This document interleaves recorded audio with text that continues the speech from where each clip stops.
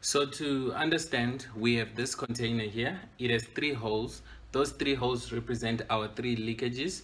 And then I'm going to put water in here. That injection is going to represent our 3 injections in the economy. So the question is, since this container has 3 holes, can it get full? Is it possible for water to get up here? All right, I want you to answer that. Put your answer in the comments down below. Now, I'm also going to show you 2 sides. Okay, let's find out the first one. So the first side is this one. I'm opening water. Okay, water is coming in. Water is coming in. See what's happening? Yes, water is leaking. But look at what's happening to the level of water. Do you see that?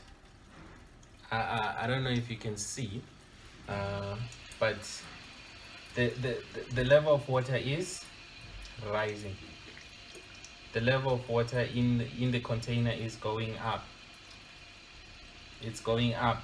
Now we are here. You see? It's going up. It's going up. There we go. Now the container is full. You see? So it's possible for water to get full even if there are leakages. Now let's see the other side. Yes, water is still coming in. Do you see that water is coming in? But look at what's happening to the level of water. Look what's going on. The level of water is dropping. Now it's here. It's dropping.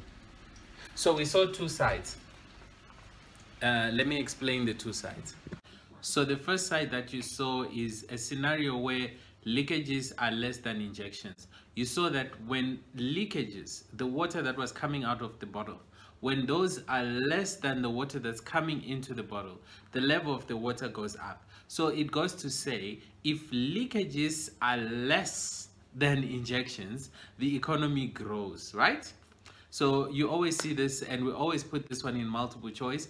What happens to the economy if leakages are less than injections? The answer is the economy grows. Then the other side that you saw, I started from a level where the water was right on top. And then I was still injecting water into the bottle.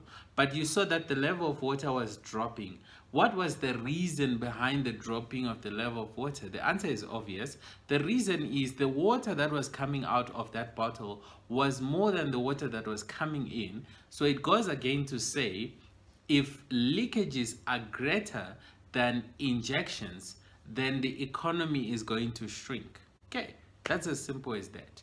What you don't understand, as usual, comment down below. I'm going to explain. Like, subscribe, hit that notification bell so that you don't miss any new uploads. Thank you so much. God bless.